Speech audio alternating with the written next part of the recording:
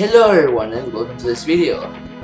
As you guys can read by the title, today we're going to be making an advanced platformer. And I'm going to base it kind of on this old Prince of Persia game. So we are going to focus a lot on making animations. For example, when you turn left or right. And when you jump, there are going to be different animations. And you'll be able to climb ledges by, yeah, like this. Yeah, and you're also able to die, but that isn't the point. Now let's go on to Game Maker Studio to start making the game. And I am back, and as you can probably see, I am currently not in Game Maker yet. I am actually in Paint. And that's just because I want to give you a quick idea on how the game is going to work.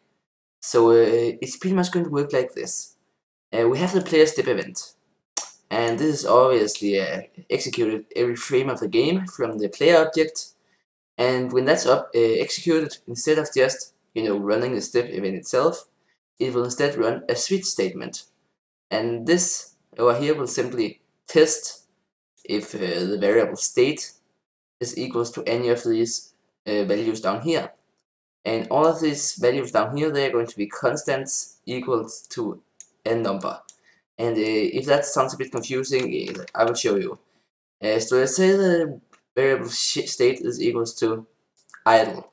Then it will go down here, and yes, it's equal to idle, so it will go out here. And under that, down here, we will then execute the script, idle script. And within on this script, there are different step events. So it will simply execute a step event, and it will do this for all of these different ones. So it will be a different step event from all of these. And this simply means that we can, well, make it so that after what the player is currently doing, it will be a different step event. And this is very useful so that we won't mess up the code, because if we just have a whole lot of different if statements within the step event or whatever, then it's easily going to be very messy.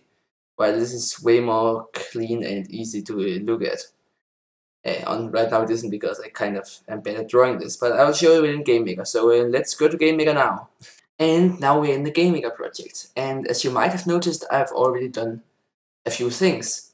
For example, I've made all the sprites, or not all the sprites, but the sprites we're going to be using here for the first few tutorial parts. So I've made the idle sprite, and the character idle sprite is simply a small animation of like, it really isn't that small, it's like 200 images. And this is simply the sprite that's just going to loop when you're not doing anything. And I mean, of course, all these sprites aren't very good because, well, I've made them and I'm horrible at making sprites. So your sprites will be way better. And I've also made a start run sprite. And this is because in a game like this, we want it to be so that you can't go directly from standing still to running. So we have to have this small, like, what should we call it, this transition between the two sprites. So when you start running while you're in the idle, you will go to this sprite right here, to the start run. And when you have started running, and this has run through, it will continue on to the run animation. And this is my horrible run animation. And I also have made a floor sprite, and this is pretty much a 3-dimensional floor because I want this game to be like a fake 3D effect, 2.5D, kind of like, yeah, kind of like the original Prince of Persia games for the Super Nintendo. And as you can see, I've just set the modify mask, I've set it to manual, and then set it just to half, because in that way the player will be able to stand right here. You can of course just make your game completely 2D and not use any of these perspective sprites or whatever. I just use this because, well, I thought some of you maybe will want to do that, and then I can tell you how I can do it. So I have also made a wall. This is the bottom of the wall, and this is just a piece, and this is the top to the right. The top to the left you do not need another sprite because this is just covered up by whatever is above the wall or whatever. I will just try to show it. Yeah, and the room editor looks really bad when you're using this 3D effects in Game Maker. But as you can see right here, over on this side this covers this up, but over on this side it won't do that. But you can't see this because, well, I'm using the correct one. But if I use this one, you would be able to like see a part of the wall right here and it would look bad. But I'm just quickly going to show you the game so you can see how the 3D effect looks in game. Because obviously you can see it looks way better than in the room editor. This looks pretty cool if I should say so myself. And the way I've made the depth work is pretty much just under all of the 3D objects. I've gone in here and set the depth to -ID. And ID is pretty much, let's say the first object you create in a room, it will get the lowest ID, and then the next one will get a higher ID, and it will just continue on like that. So this means that the objects I create the first will be below the objects I create later. And this is very useful because in that way we can make the floor first and then we can make this wall afterwards, and then the wall would be above the floor within the game. But this doesn't work in the room editor and therefore it looks really stupid. So yeah, GameMaker's room editor is pretty annoying when you're doing stuff like this. But we have to set up a bit of stuff to make this system over here work. Yeah, well, first of all, we have to set up all these constants, because you can't just test if something is equals to idle if GameMaker doesn't know what idle is. So what we can do is we go under macros and all configurations. Now we can make a new one right here and we can call it idle. So I'm just going to call this one idle, and idle is going to be equals to 0. So whenever we write idle within GameMaker now, it will get the value of 0. So let's add a new one and let's call this one start run, and this one can be equals to 1. And this is simply just that we don't have to remember all the numbers. Instead we can just write this text, because text is way easier to remember than numbers. And I can also add one called run or running, and I'll set that one to 2, and now you can see that just kind of, I think you can, yeah, there we go. I guess that's really the only ones we are going to use for this first part, or maybe I'll split it up this part because I think it's going to get pretty long.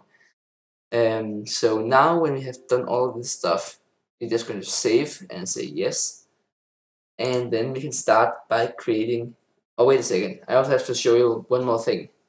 I've made a debug object, and this debug object is simply something we're going to use when you run the game in debug mode.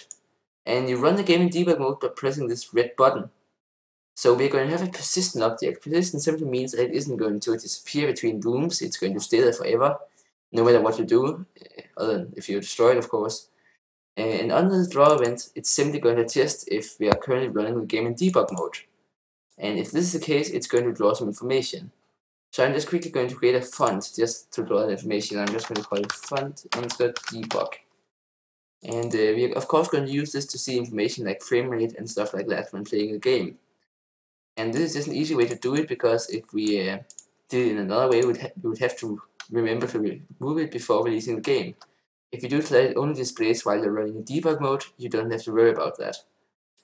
So now we have made the debug font, so I'm just going to say under here, draw set font fnt debug, and then draw text color.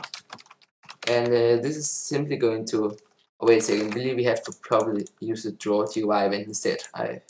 Yeah, that's better, because then it just draws it directly to the screen instead of just to the room. So that's better.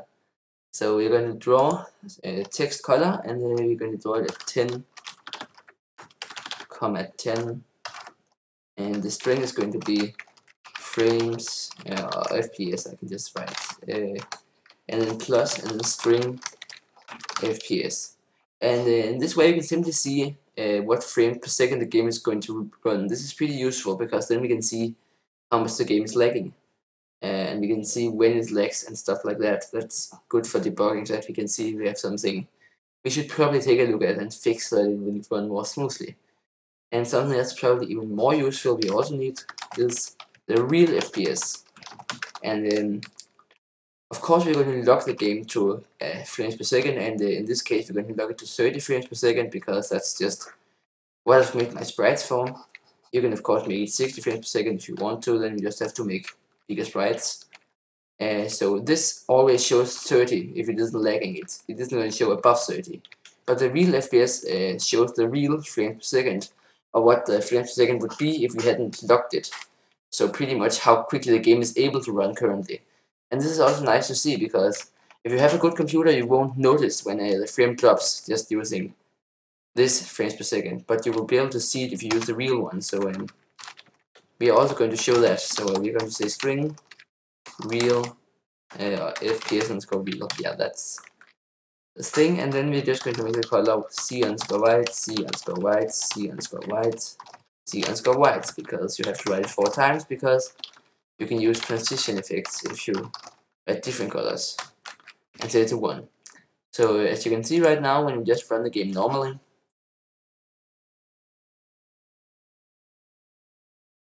nothing happens. It doesn't draw any text or anything. But if you run it with the debug button right here,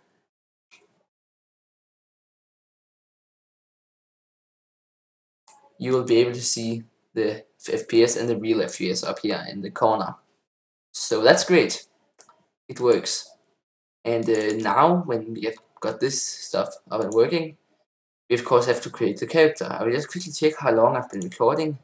Okay, for 8 minutes. I think we can just start creating the character. I won't finish him or anything. I'll just, you know what we're going to do? We're just going to do so that he can stand still and he can run, and that's going to be it.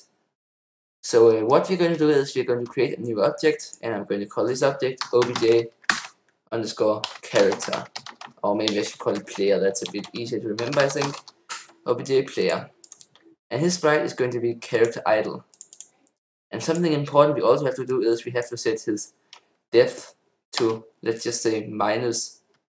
I really don't know how high the IDs are, so I just, to be completely safe, it's going to be drawn above everything else. I'm just going to set it to a really low number. This just means he won't get drawn below everything, because that would be kind of annoying. So now he should be drawn above everything, so that's what we want.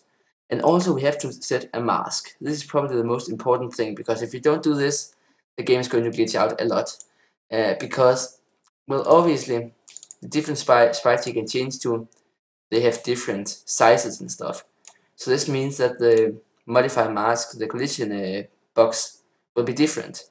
So yeah, we wanted to always stay this collision box, stay the same pretty much.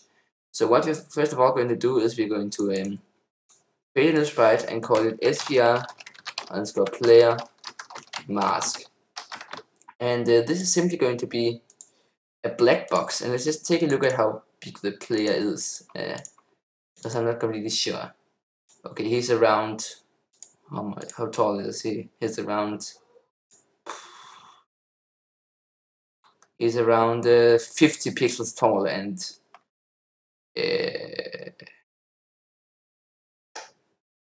I'm not sure how wide he is. I just have to take a look. And 30 pixels wide, so he's around 50 by 30. So you have to make this one 50 by 30. And this is pretty much just going to be the collision. This is how the game sees the player. The game isn't going to see the player as this sprite, it's going to see it as this box. In that way, the game will correctly trigger collisions and stuff like that. So we are going to center this and make sure that, okay, it doesn't, you know what, I'm also just quickly going to do something else. I'm going to go under all the player sprites and just crop them. In that way, we will always get the same point at the player. Then we'll always be in the right center of the player, because otherwise it will just be in the center of all the transparency too. So I'm going to crop all of his sprites. There we go. Now this player mask should work. So we're going to set the mask to mask player. What we're also going to do is we're of course going to create a create event. And here we're going to set all the important variables. First of all, we're going to set his state, because as I showed in here, he's going to have a state that pretty much determines what he's going to do in his step event. So it's his state should start being equal to idle. And if you just write idle without having set any constant down here, it won't work. But because we've set the constant down in the macros down here, it will come up as a constant own idle. So we can just choose that, and now he's in idle mode in the beginning. And we are also going to create a step event. And within this step event, as I said before, we aren't actually going to have any code saying what he will do. Instead, we're just going to call a few scripts. So the first script we're going to call is get input. And this script doesn't actually exist, so we have to make it. And this script is pretty much just going to get keyboard input, because, well, that's pretty important to have that. So let's create this script and call it get input, because that was what I called it in the object. And it's just going to start by setting some different variables. And let's say it's going to start by setting the up variable. And up is going to be equals to keyboard check vk underscore up, or, and you can make or by making these lines right here, two of them, that's or. You can also just write or, I think, but I like using these two lines just because I think it's quicker. Or keyboard check ord parentheses w, and this pretty much just does so that whenever you press either the up button or the W button, the variable up will be set to true. And we're just quickly going to do the same thing with the rest of the directions.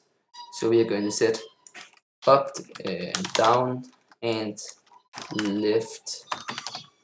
And I'm sorry that my sister is currently screaming, but yeah, that's just what happens when you record while your family is at home. I hope you can't hear too much. So let's just say this is down, this is left, and this right, and down is going to be S over here, and left is going to be A, and right is going to be D. So yeah, now this script pretty much just sets these variables, and we also quickly in the creative, and just to avoid bugs, this shouldn't be important, you shouldn't have to do this, but just to make sure, you're just going to set them all to false. This is always a good idea to just set all the variables in the beginning of the game. We might also add some more later to this one, like an attack button, but right now we just need the up, down, left, and right buttons. So now when we have the input, we have to make a switch statement, and the switch statement is like this, and then you have to write the variable you want to switch in here, and that's going to be state. And now we are going to go under here and oh, wait a second, I'm not completely sure.